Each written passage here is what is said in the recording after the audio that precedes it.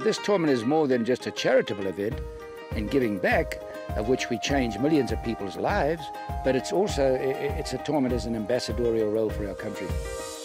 Supported by great partners and sponsors, Black Knight International concluded a phenomenal year of golf and giving with the Gary Player Invitational presented by Coca-Cola in the great man's homeland at Sun City.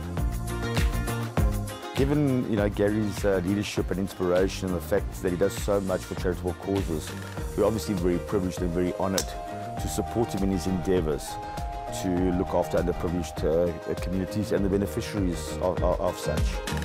The Lost City Golf Course played host to some of the most famous faces from the world of sport, business and entertainment, who gathered to help raise money for the underprivileged around the world.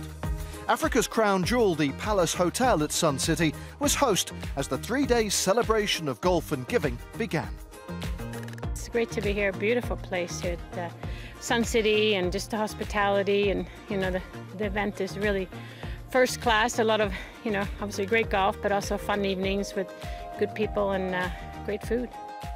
Let's face it, for us it's fun being out here in a great event, great venue, but it makes a big difference to those who are less fortunate and who don't have the opportunity to come out and do some of the things we do.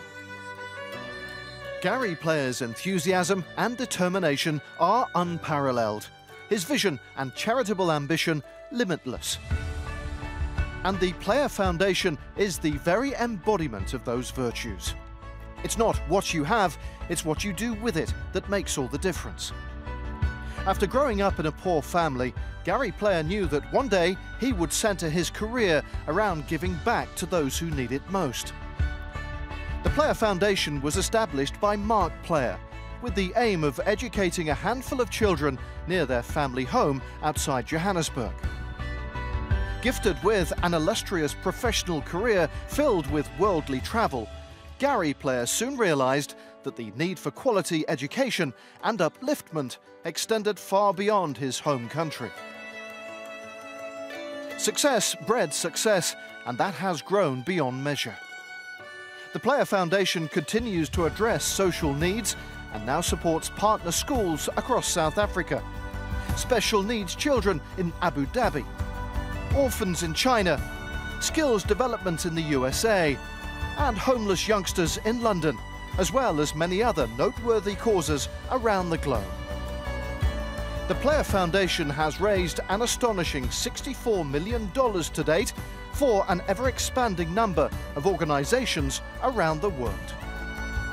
Enriching, encouraging and enlightening children is the key to securing a positive future, and that is the Foundation's motivation.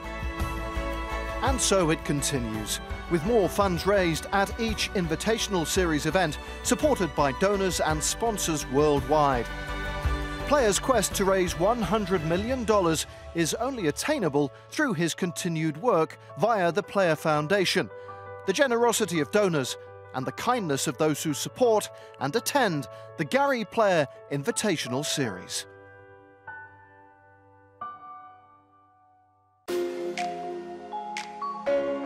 What they've done with the schools and all the different charities that they support over the years really is remarkable. And I owe a lot in my life and career to him, and so if ever there's anything that I can do to help and support, I'll always be there for him. After Friday's Pro-Am, an auction took place where the Player Foundation's 2 chosen beneficiaries were Wildlands and Wings and Wishes. Brian McFadden performed on stage, and some high-end prizes were won by donors from the business world. I've been a part of these events now for going on more than 10 years, 12 years. Played many tournaments around the world with Gary in his charity events, and it's a great cause that he pushes for, and I think there's a great bunch of people that come out and support it, and I'm really happy that it's continuing on as well as it has over all these years. He's dedicated his time, he's traveling all around the world for the cause, and I'm a big supporter, and I help Gary as much as I can on a yearly basis. It's the people, first of all. The people involved are incredible. Gary himself, all his team, and all the people that come every year as well. I've met a lot of friends from being at this event, and it's just like a reunion every year, and I enjoy it so much. We had a wonderful evening, and it was great to see the amount of money that people were pledging for different prizes, and it's all going towards charity, which is just amazing. You always look forward to getting that invite. You know, I've been invited a couple of times before, and as soon as this one turned up, you know, I penciled the dates out and come out. The man himself was the last to tee off on the first day of the Gary Player Invitational weekend, as the competition began under African sunshine. Major winners Ian Woosnam, Trevor Immelman and Annika Sorenstam joined other sporting legends like Brian Lara and Kenny Dalglish. I think everybody enjoys being with Gary. He's been a fantastic golfer, but more importantly, he's a fantastic human being. We have nicknamed ourselves the Fun Team, just because we're just having a blast out there. It's just really relaxed. I've been very lucky, I think, to have the team that I've had.